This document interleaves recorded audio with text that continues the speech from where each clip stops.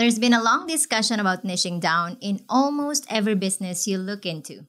We know it's important, we know it's crucial for a business, but often people are niching down not because they want to know what they want to specialize in, but because they have been told to do so.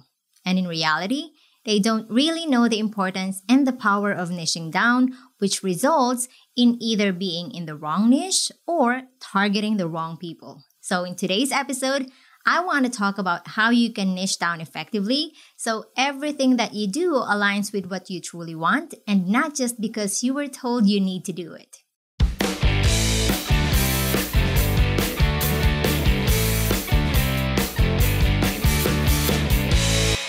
When starting a business, one of the first things you will hear often about is to niche down. People will talk about how important it is and how crucial niching down is to the success and growth of your business. And while that is true, sometimes niching down too early might not always be the answer, especially when you're not clear yet as to who you truly want to serve or what skills or knowledge do you actually have that you can share with the world. So if the thought of niching down scares you, or you don't know how to do it the right way, or perhaps you're confused about what you actually need to focus on right now, stick with me to the end because I will be sharing with you some tips about how you can niche down effectively instead of blindly following what you are being taught because you thought that's the right thing to do. But first, be sure to like this video and help me reach as many creatives like you who want to start and grow their online businesses. And while you're at it, do subscribe to the channel and hit that notification bell so you don't miss any of the episodes we publish weekly. If you're just starting a business or even if you've been at it for a while, you're probably wondering, why do we really need to niche down? Is it absolutely necessary? And if you're a multi-passionate creative, the thought of niching down to one thing will probably drive you nuts. And to be honest, it scared me at first too. After all, we were conditioned that doing many things is the way to do it better. Do you remember when we were looking for a job and one of the requirements is knows how to multitask? So for years, we thought that when we multitask, we get rewarded. And when you get the job, it's exactly what's going to happen. If you do many things at once, you will get praised by your boss because you're able to quote-unquote handle stress. But if you look deeper, can we really handle stress that well? No! No!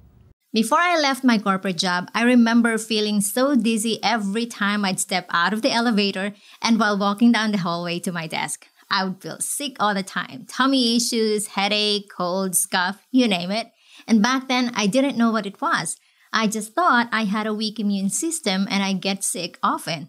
But the funny thing was, every time I'd step out of the office, back to my car and at home, I'll be fine again. The cycle repeats every day I get to the office. And one day, I broke down. I cried so hard and told my husband I can't handle this anymore. He then told me, "You were under a lot of stress and you don't even realize it. You're losing sleep, you're working hard, and yes, you may be rewarded, but you're also exhausted. You might want to consider leaving the job." This is what multitasking can do to us. Sometimes we think we're still okay, and yet our bodies say otherwise. Not niching down, in my opinion, is similar to multitasking. It's either we're trying to do different things or we're trying to cater to everybody.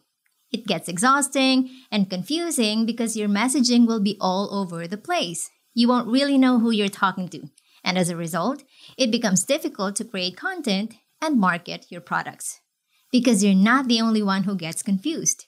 Your audience will also wonder, what can you actually do for them? And because you're doing different things, they won't be able to identify that easily. That's why we need to focus on one thing at a time. You want your audience to know who you are and how you can help them. Now, if you're a multi-passionate creative, I'm not saying don't do everything you want. Just don't do them all at the same time. Remember the saying, you can do anything but not everything? That's because we can only truly be effective to handle one thing at a time. And when you niche down, you can create better, you can market your offers better, and serve your audience in a much bigger way. You can advance more when you focus on a single direction rather than trying different things in multiple different directions. So my suggestion, Get better at one thing, solve one problem, and be the best at it. You'll be able to expand easily once you've established yourself in one thing. So now that you know the reason why we need to niche down, let's talk about how do we niche down effectively, especially if you're just starting in the online creative business industry. How do you identify your niche? How do you know if you're serving the right people and targeting the right audience? And I'll be very, very upfront with you right now. I didn't know about these things either when I started. I was super confused whether I'd chosen the right niche or if I'm doing things right, to the point that I stopped creating because I didn't know what I'm doing anymore. We don't want that to happen to you, do we? The reason why you're here is so that you can strategically identify your niche and focus on what you know best. So let's start there. Let's focus on what you know best. People get niche really wrong because often they'll start looking at what other people are doing, especially those who have seen success at something. They try to copy what that person is doing and call it their niche too. And you might be asking, so Mai, what's wrong with that? Well, for instance, the people you're looking up to may be successful in that area of expertise, but that doesn't mean you'll find the same level of success there. Chances are they have been doing it for a while and have tried many different things before seeing the actual results. So instead of trying to copy the success you have seen from other people, start creating your own success path by leveraging what you know best. And you can start with these 3 steps. Number 1, look inward, not outward. What skills or knowledge do you have that you can share with other people? Then ask yourself, if I'm not being paid to do this, will I still love doing it? If your answer is a hell yes, then you found the one thing you'd want to do. If there's a tinge of doubt, think about it thoroughly. Number 2, what problems can you solve? Can you help them improve their processes? Can you do anything for them that's going to help improve their life? Use your skills or knowledge as a tool to attract the right people to your business. Talk about the things you want to help them with and get really good at it. Number 3, share what you know. You don't have to be an expert to start. A lot of people are afraid to begin because they thought they need to know everything. You don't.